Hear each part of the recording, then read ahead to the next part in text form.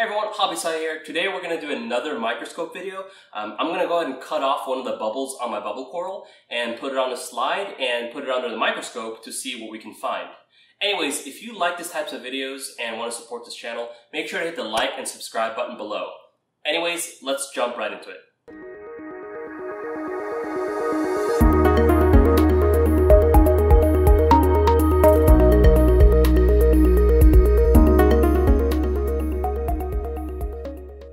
Okay guys, I've turned off the flow so that the bubble coral doesn't move too much, and I'm going to use a pair of scissors and a turkey baster to see if I can extract a sample of it.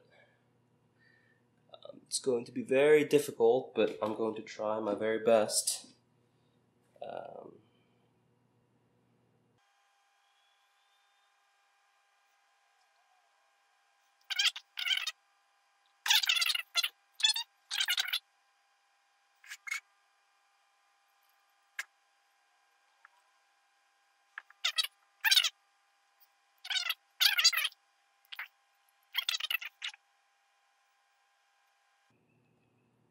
Okay, we got one.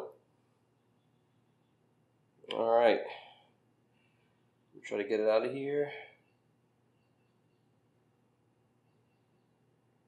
Hey guys, so after like way too many attempts, I finally managed to extract one of the bubbles. I'm going to go ahead and put it on the slide now and put a cover on it.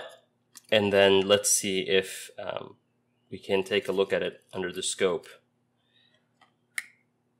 So I'm going to try not to damage the sample too much.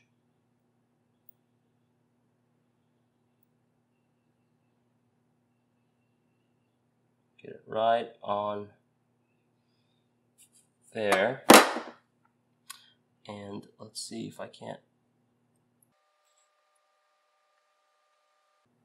There we go. I think that was pretty successful. So as you can see here, I've squeezed the tissue onto the sample, and let's go ahead and put it on the microscope and see what we can see.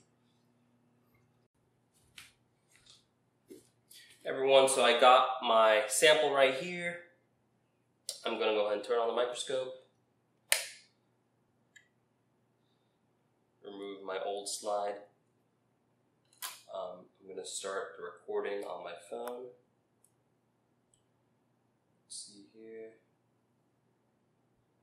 Okay, that is now started, and now I'm going to slide in this bubble coral sample. Let's see if I can center this on there. Okay, here we go. Let's see here. Oh man, look at that.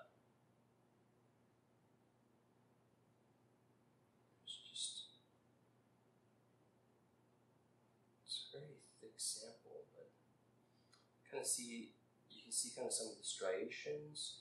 I do see some tiny little dots inside the sample. It's funny how it actually looks very brown under white light, whereas in blue light it has like a green color. But let's see if we can get on the edge here a little bit.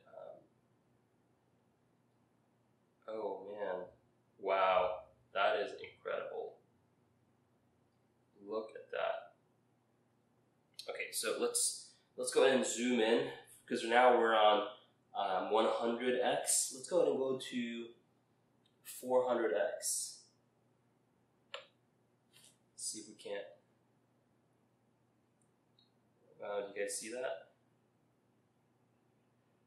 That is, I believe those are zooxanthellae actually inside the tissue.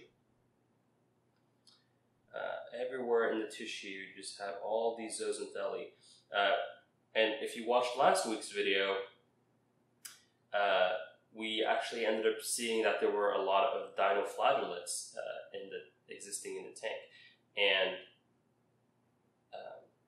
what's actually interesting is that zooxanthellae, which lives inside the tissue of the coral and has a symbiotic relationship with the coral, is a type of dinoflagellate, and you can actually kind of tell that they look very, very similar here. Let's see if we can actually see if any of them can move in this tissue, or if they're just suspended in the... Does not look like there's much movement.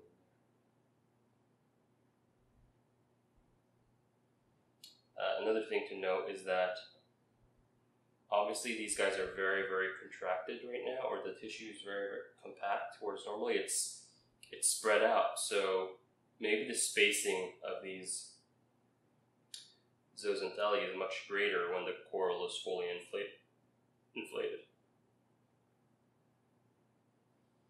But yeah, there seems to, you can obviously see some tissue. Oh, here we go. Here's some interesting movement. There we go.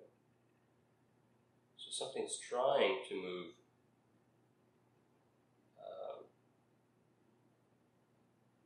But it doesn't look like it's having much success. Oh yeah, there we go. Very interesting. And if you guys see all this fluid moving, that's just because the slide is kind of, moving around due to the pressure that I've created. Yeah.